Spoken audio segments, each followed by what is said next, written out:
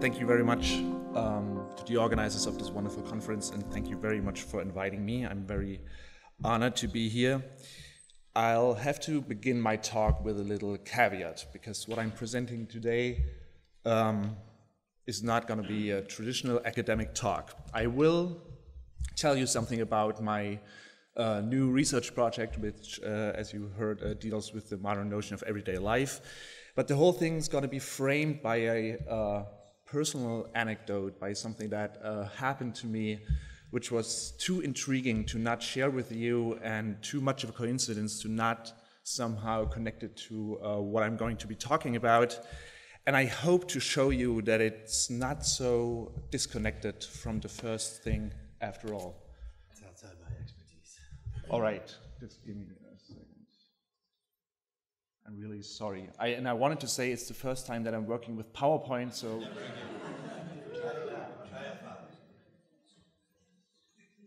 Yes, there it is. All right. So bear with me for what I can only describe as a somewhat dramatized story or an experiment. My story begins with coincidence and the unreliability of memory. It's about a couple of pictures that found me rather than me finding them. Sometime earlier this year, me and my partner spent some time in a room of her apartment that we normally don't use together, her study and guest room. I was reading and she was rearranging some things in the room when she came upon some loosely small formatted pictures tucked in between letters, postcards, invoices, and flyers, all assembled in an antique-looking paper holder that I had given her as a present. The paper holder functioned as something of a mnemonic device, an object to structure memory. Every year it gets cleaned out. Payroll information sheets move into folders, flyers of parties are thrown away or collected somewhere else. Things get thrown away. Only these pictures, which she had never shown me before, stayed where they were year after year. My partner had not forgotten about the photographs. About once a year, she says she looked at them, but only now, for some reason, she handed them to me. All in all, there were 33 pictures, the largest 6 by 9 centimeters, the smallest 6 by 6 centimeters in size. The origins, or what they depicted, were murky to say the least. She never knew what to do with them, which is why they stayed in the paper holder. It was a mystery to my partner how exactly the pictures had ended up in her possession. Everything about them, the size, the coloring, and most of all what they showed, made them belong to the past, but she was sure that they were not hers nor her family's. To the best of her memory, she had found the pictures in the collective trash at her grandmother's multi-level apartment building in Berlin Tiergarten. And here begins a little story that connects to our topic yesterday, the Mosse Stadt, or Mosse's Berlin.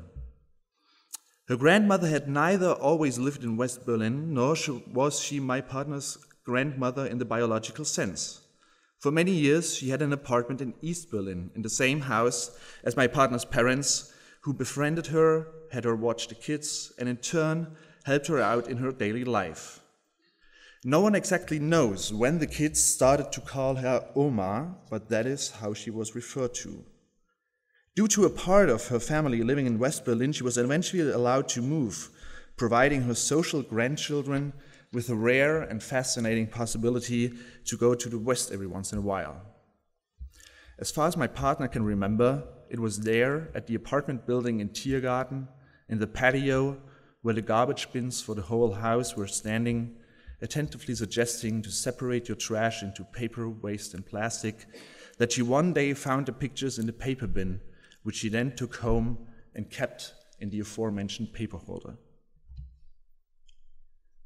Looking at the pictures, printed on German photo paper, we see snapshots taken in what seems to be a children's hospital or an orphanage, depicting, most of all, ordinary, everyday life activities in a professional setting. Doctors and nurses holding children, kids or babies in their rooms and in their cots.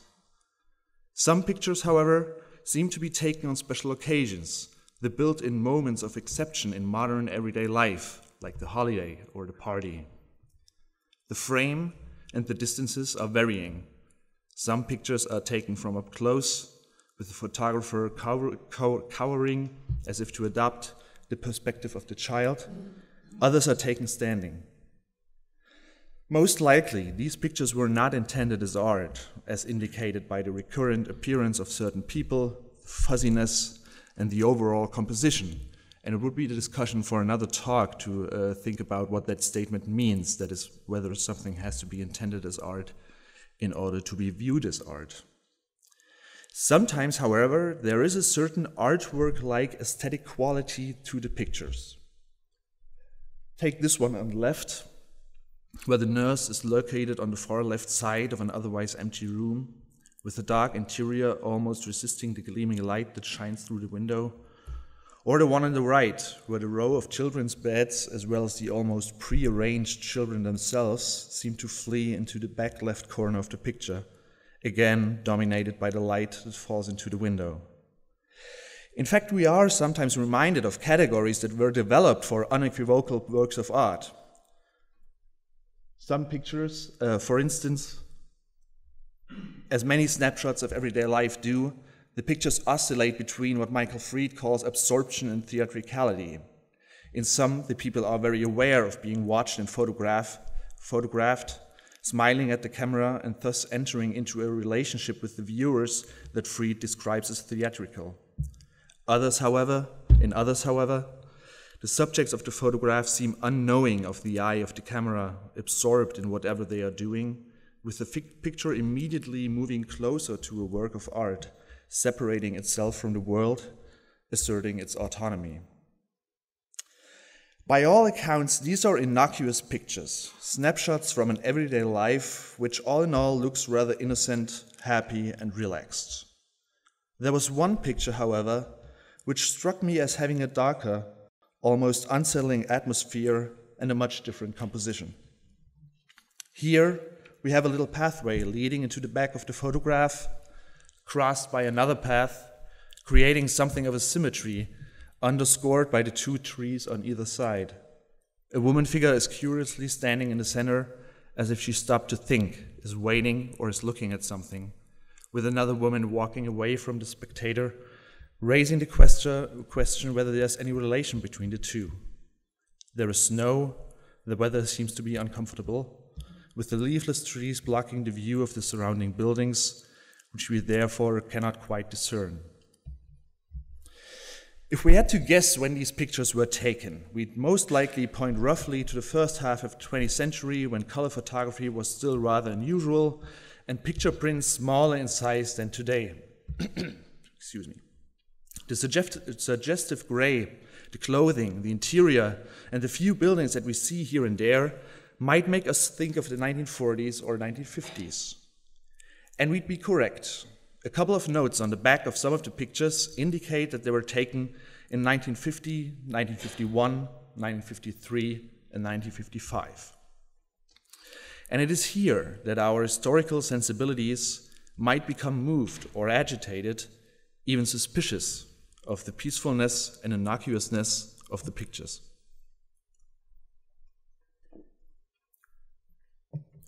Suspicion of the false surface of civility and normalcy. That was the program of a book published right around the time when the pictures were taken, in which children, nurses, doctors, and trees all make an appearance.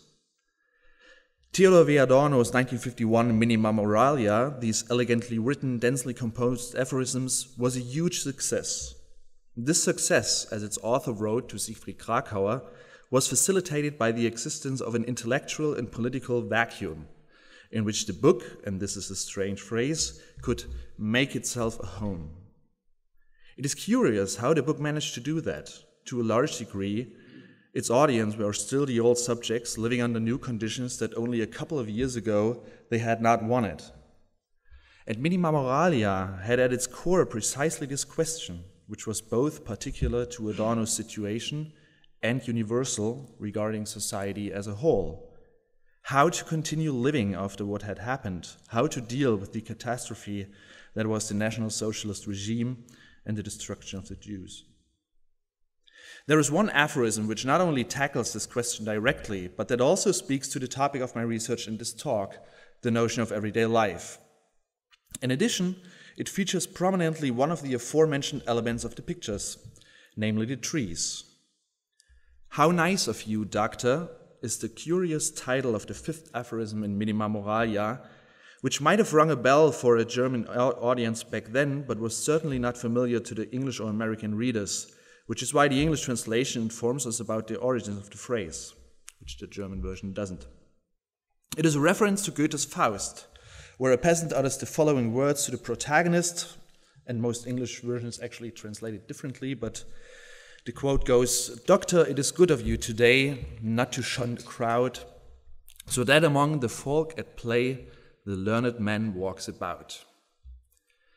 The quote anticipates what the end of the aphorism inverts in a familiar negative gesture, namely that for the intellectual, quote, "isolation is now the only way of showing some measure of solidarity. All collaboration, all the human worth of social mixing and participation merely masks a tacit acceptance of inhumanity," end of quote.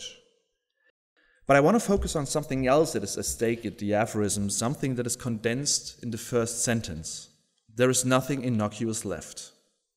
The ones innocuous, we learn, are the harmless, innocent, almost unconscious gestures and actions of everyday life, a special stratum of the everyday, if you will. As Adorno says in the second sentence, the little pleasures, expressions of life that seemed exempt from the responsibility of thought, not only have an element of defiant silliness, of callous refusal to see, but directly serve their diametrical opposite. In the later passages, we find examples of these little pleasures. There is the visit to the cinema, which Adorno famously says leaves him stupider and worse, and the famous line about the chance conversation on the train, where one concedes certain statements in order to avoid dispute, statements that ultimately implicate murder. Sociability, Umgänglichkeit, uninhibitedness, Unbefangenheit, which the English version unfortunately translates as spontaneity, ease, Behagen, being légère, wrongly translated as impetuosity, letting oneself go, sich gehen lassen, or affability, Leutseligkeit. These are the words that Adorno uses to circumscribe this particular mode of interaction and communication among people in everyday life, which for him has become increasingly problematic, shallow, and even wrong. There is one famous phrase that contains the whole movement of thought of the aphorism. It says, "Even the blossoming tree lies the moment its bloom is seen without the shadow of terror.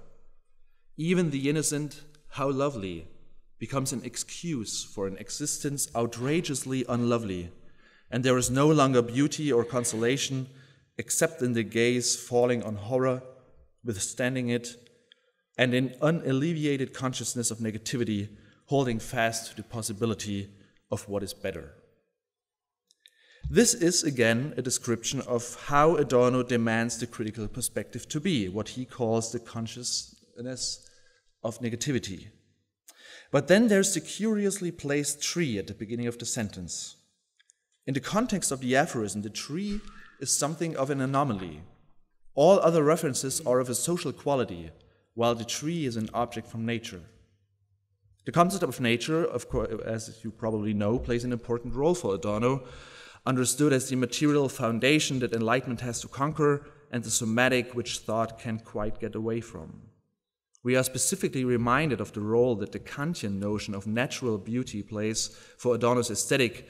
Moreover, since the interaction with the tree in the aphorism seems to be the act of looking at it and admiring its beauty, with the tree, which would normally be devoid of concept and consciousness, taking on a person status, a person-like status, capable of lying. Adorno takes a metaphor for nature and an act of innocent pleasure and juxtaposes it with the unseen horror that had already happened when he wrote the aphorism, which most likely was written between 44 and 47. Adorno was certainly very aware of the highly symbolic object he had used, the tree being nothing less than a literary universal. This is easily proven by a number of examples. The most obvious, and the one that Adorno might actually have been familiar with, is Bertolt Brecht's An die Nachgeborenen, to those born later or to posteriority, which was written between 1934 and 38, published in 39, while Brecht was in exile in Denmark. The poem, which begins with the line, "Truly I live in dark times," is probably most famous for the following passage, which echoes the beginning of the poem. What kind of times are these when to talk about trees is almost a crime because it implies silence about so many horrors? Similarly to Adorno's aphorism, the poem then unpacks the scandal that it is alluding to by setting up a counter-image of normalcy, again evoking fragments of everyday life. Brecht speaks of still earning his bread, eating and drinking, and of the man who laughs. He also adds something like a tongue-in-cheek remark about him having, quote, little patience for nature's beauty during the times of political upheaval preceding National Socialism.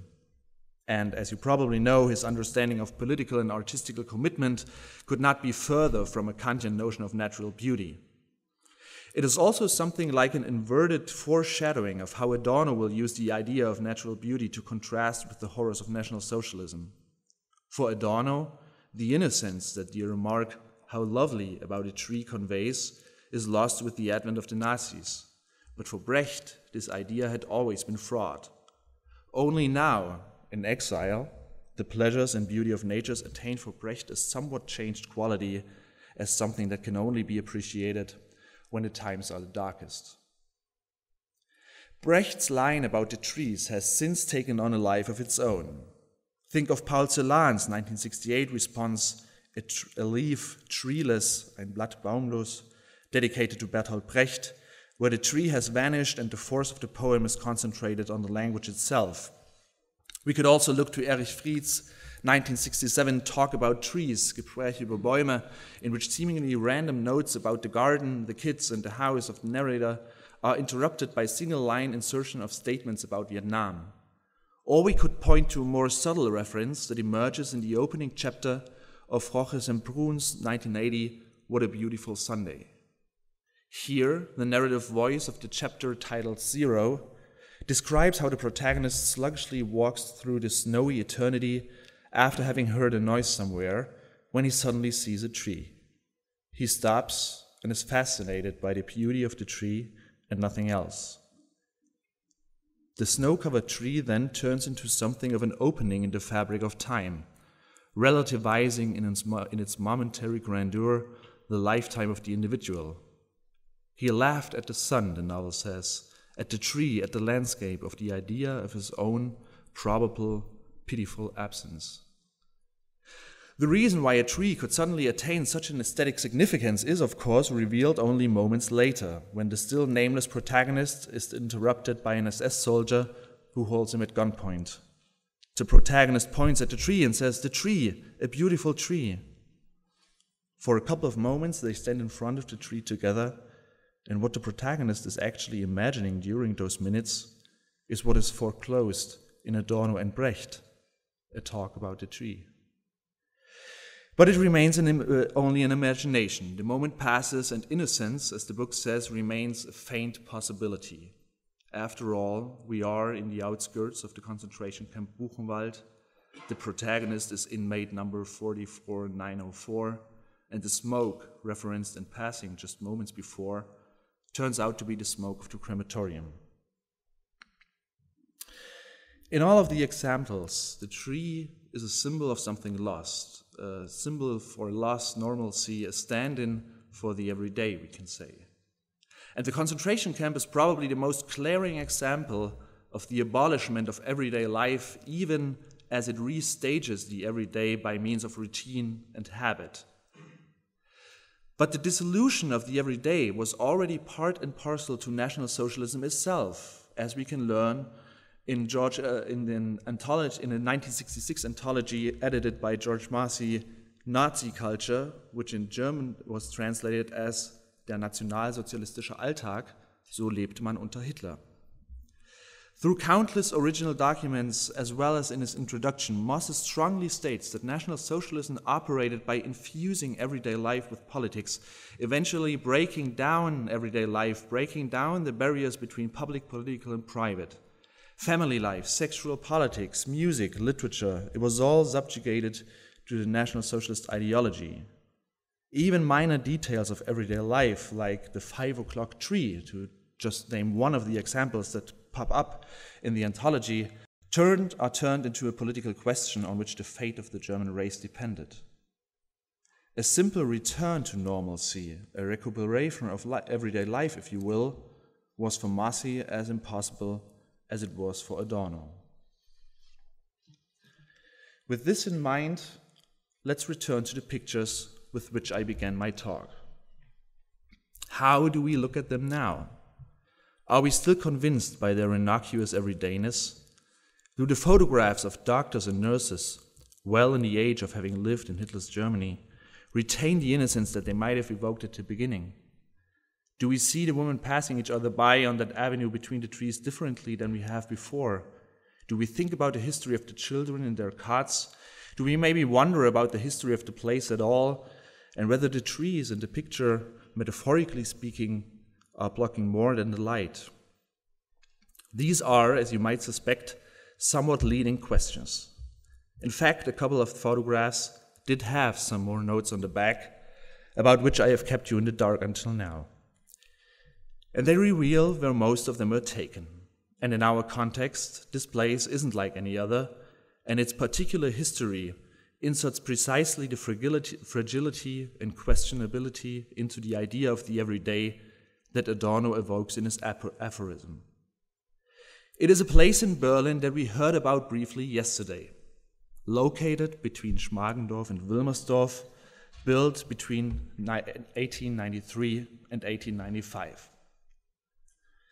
When it was opened in 1895 as an orphanage, it also got a proper name, Mossesche Erziehungsanstalt für Knaben und Mädchen, or, as the shorthand goes, Mosse Stift. So this is one of the pictures from this collection that found me. According to the mission statement of the foundation that the Mosse family created in 1908 to run the place, the orphanage was intended specifically to help children from the learned classes, that is, the increasingly suffering middle class, no matter their religious background. In 1922, under the pressure of inflation, the family could not finance the orphanage anymore and donated it to the city of Berlin, under the condition that the name of the founder was kept. The city complied. In the late 1920s, the building was reconstructed and turned into a hostel for apprentices and children, Lehrlings- und Säuglingswohnheim, but it didn't remain the Mosse Stift for long. The Nazis erased the name of the Mosse family, which makes it even more striking that it said Mosse Stift on the back of the pictures from the 1950s. Starting in 1936, the Nazis used the building as a children's hospital, which it essentially remained until the 1970s, after which it underwent more construction, housing now multiple operations. 2 plaques, one of which was put there in 1989, commemorate the Mosse family who created the building, which still exists today. And you can read much more about the building in Elizabeth Krause's book about the Mosses in Berlin. Let me end by conveying not just my bafflement about this coincidence and the peculiar, as I hope to have shown, interlocking with my talk's topic, but also let me end with the first 4 lines of another poem that features trees. It's What Times Are These by Adrian Rich, which is a more recent answer to Bertolt Brecht, which I think puts the darkness surrounding this picture in a very eerie and appropriate context. There is a place between 2 stands of trees where the grass grows uphill, and the old revolutionary road breaks off into shadows, near a meeting house abandoned by the persecuted who disappeared into those shadows. Thank you.